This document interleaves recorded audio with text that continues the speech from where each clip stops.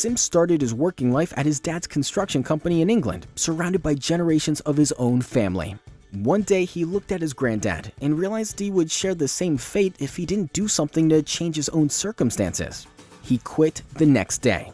Now the head of Sim's empire, Steve has launched a concierge firm, a credit card, a travel agency, a magazine, an event production company, a charity, and a branding development firm. If you want to sing on stage with Journey or participate in a demolition derby, Steve's Bluefish is the concierge firm specializing in wild and exclusive experiences. Ladies and gentlemen, please welcome Steve Sims.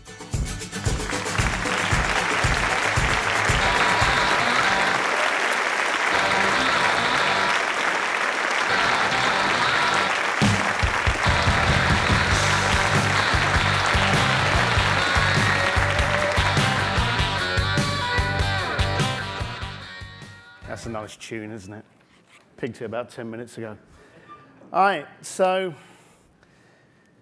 you got that little kind of brief on me. I spent the last 2 months confused, very confused. Still am a little bit. Jason called me up and said, look, you know, we've got this mastermind event, second year, we want you to come and speak. And I said, well, that's great, you know, brilliant. So I did the entrepreneurial two-step, and I'm sure most of you know what that is. Step one, you accept. Great, fantastic, love it, brilliant, thank you. Step two, shit, fuck, what am I going to talk about? So I spent about 2 months trying to work out what I was going to do. So I told Jason, I said, I'm a bit nervous about this. His solution was to make sure I had a full bottle of Shivers whiskey waiting in my room yesterday. So I appreciate that. What he also did was pass me over to Joey to give me some advice on speaking, which was of no fucking help whatsoever.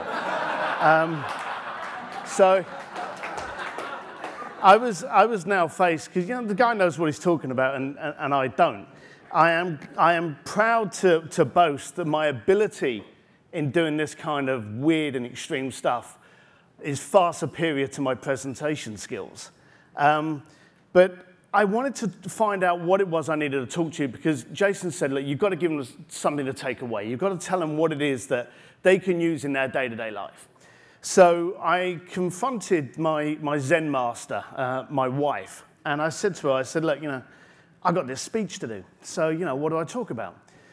So she sits there in her usual unimpressed manner and she says, you know, just tell them what you do. So I went, oh, that's great. You know, 18 years ago, launched a concierge firm. I'm responsible for sending people into space, putting them on stage with our rock stars, sending them down in the Titanic, sticking you in a Formula One car, getting a guitar lesson with Billy Gibbons, a singing lesson with Sting, the official concierge to the Grammys, you know, blah, blah, blah, blah. So I said to her, there you go, that'll impressive one, wasn't it? And she just kind of like rolled her eyes and had the usual, you know, lack of tolerance with me. And she said, no, what you've got to do is not tell them what you've done, but tell them what you do. So it's one of those moments, like a kick in the left test did, you suddenly think to yourself, shit, this is deep. So I've got to work it out, what I actually do. What's my secret sauce that I can impart on people, you know, far more intelligent, maybe not as good looking, but far more intelligent than me.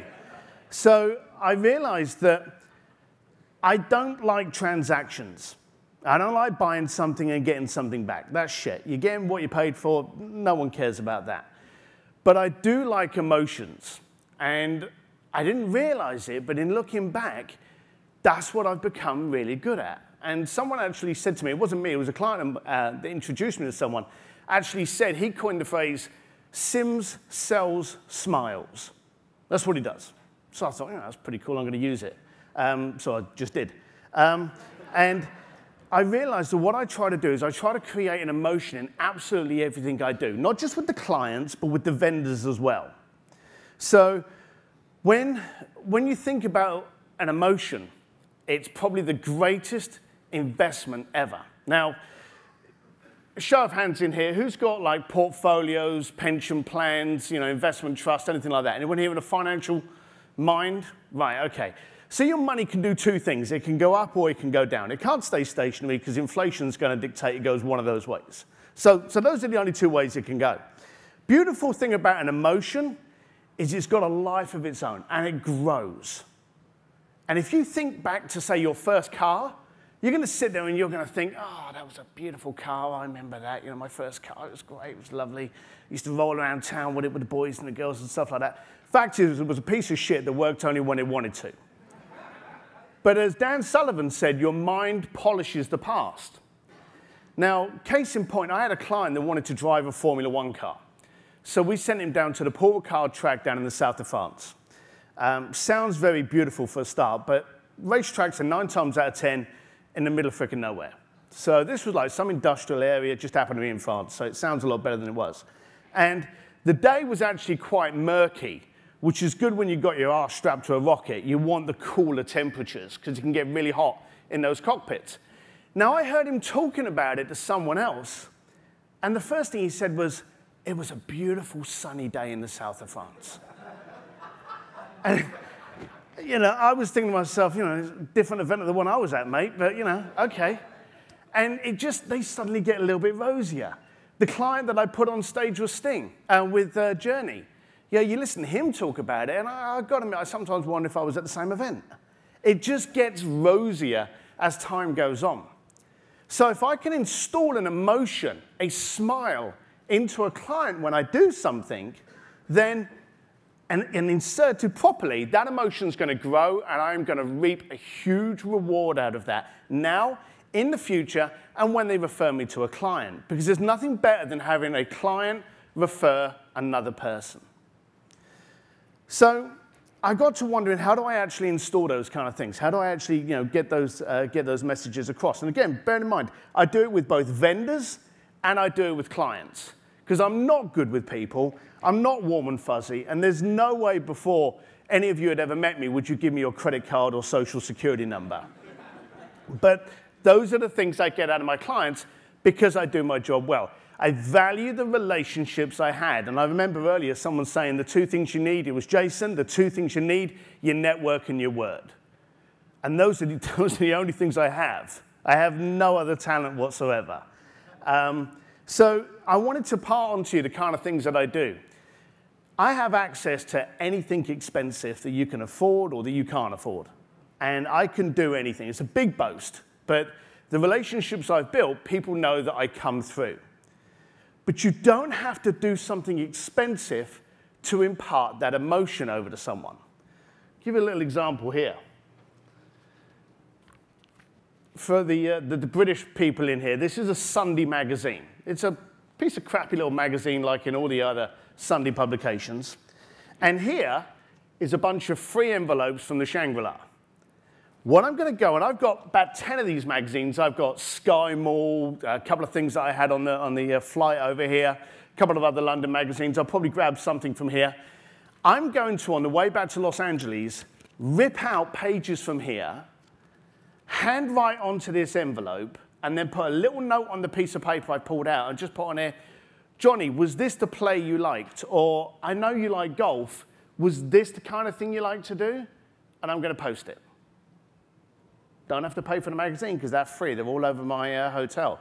I don't have to pay for the envelope either because, again, they love the fact that you're sending out Shangri-La or wherever you go. I've gone on from a London trip and a Florence trip. I have banks and banks of these hotels, envelopes. The only thing I'm paying for is a stamp. So quite simply, the client's going to receive this.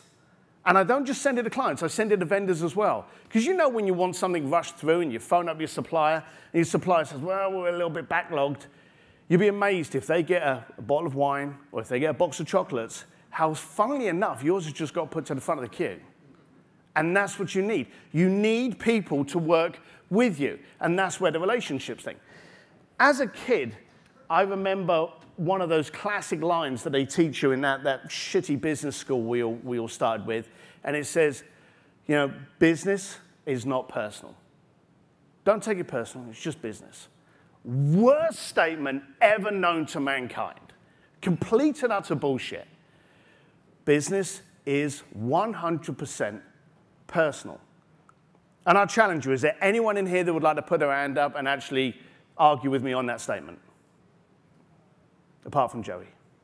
Right. So when you connect with a client, make sure you hold that connection. Getting a client's hard enough. Losing a client is suicide. So you can actually take these pieces of paper and you can go further. There are people in this room here that actually do incentives, do trips, send tickets, send magazines, send books. You know, Jason apparently has got 40,000 books in Colorado. He maybe had to do a deal on a few of them. But send things to people that they weren't expending. Give someone 110% of what they were expecting from you. Now, again, that goes back to the emotion. When you actually get something from that client, the next time you want something, who are you going to go to? They say misery attracts misery. Smiles are much greater. If you've got a happy client, you've got a miserable client, which one's going to phone you? I had a client of mine that invited me over to Ginza in Japan a couple of weeks ago, and I don't know what he was thinking, but he took me to a comedy club. Now, my Japanese is only slightly better than my American. So we went to this Japanese comedy club, and we all sat there in a circle, and we got all the drinks there, and this little fella gets up, starts doing his bit. I couldn't understand a freaking thing he was saying. Not one iota. I was at least wondering if it was going to be an English comedy club. But I don't know if he thought he was having a giggle with me or something, but I couldn't hear anything. It took about 30 minutes before I had tears coming out of my eyes, because the whole euphoria of everyone smiling and laughing was intoxicating. Now, I came away from there, and I'm supposed to be going back to Japan in about another 4 months, and I'm going to take my family. I've already told my daughter I'm taking her to this comedy club. Now, we're not going to know what they're saying anymore, but it's not any better, but you just want to go, because there's nothing people want more than smiles. And they want that interaction. And it's the drug of choice. People want to be happy. And if they can get something from you that shows that you care, shows that you're interested with them, shows that you've got their best cares at mind, then they're going to come back to you. Again, surely that's the whole point of having a relationship, isn't it? But one thing I've noticed, and I work with a lot of you guys, you know, I have a lot of clients in here, some of them I like, and you come to me and you ask me to look after your clients, and sometimes it's a case of, I want to send them to the Oscar party at the Elton John, or I want to send them to the Grammys, or it's always big picture stuff. It doesn't need to be big to be impactful. It could be a cupcake. It could be a recipe book that you were in a restaurant and the chef signed it. And you know they like it. I did that in London. I went to a great restaurant. There was some books outside. The chef had signed them. $20 a book. So I just bought 5 books. They're signed, and I'm going to send them off. My client's going to receive them. They're going to call me up. They're going to thank me. These people that get these envelopes, they're going to get it. For a start, it's handwritten. Secondly, it's got Shangri-La Toronto on it. Curiosity is going to get 99% of my clients opening up that. And they're going to know that while I was working in Canada doing the worst presentation to mankind, I was thinking of them. And that's it. That's all I have. You've just got to, there you are, well, calm yourself. I want you, because most of you that I've spoken to, you're flying, you're traveling, and I know you're going to jump on the plane and you're going to, you know, oh yeah, I check things, I work and stuff like this. When you go back to your hotel, all I'm asking is you grab a handful of those envelopes and you try that little thing. And if you don't want to send it to a client, send it to a vendor. And you'll be amazed at the response you get when they know that you've been thinking of them while you're doing this. And as Jason said before, this room, I'm so honored and proud to be in this room of these 1%ers. Your clients and your vendors need to know that you were in this room. You were here. And even by being here and it being so powerful to be here, you still thought of them. So take a photograph or just send them a note. Send them that, because they're going to phone you up and say, why did I get a letter from Shangri-La? Oh, I was at this event. And it was so wonderful. And what I've learned is going to impact our relationship even more. So again, you're adding more value, more emotion. So give more to your clients and vendors than they expect. That's it.